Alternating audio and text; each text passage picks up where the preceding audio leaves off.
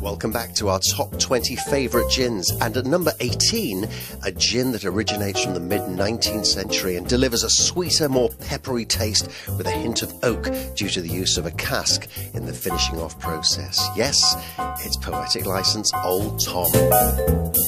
So we'll start with a wedge of orange, and then we're going to add some broken cassia bark. Now, alternatively, if you can't get hold of cassia bark, you can always use true cinnamon, but remember to use less because it's more powerful than the cassia bark. Now here goes a shot of Poetic License Old Tom, beautifully accompanied by some Charles Ledger's Tangerine Tonic.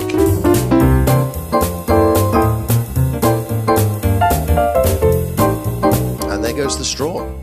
So why not give it a go yourself, or better still, come in and see us and we'll make one especially for you.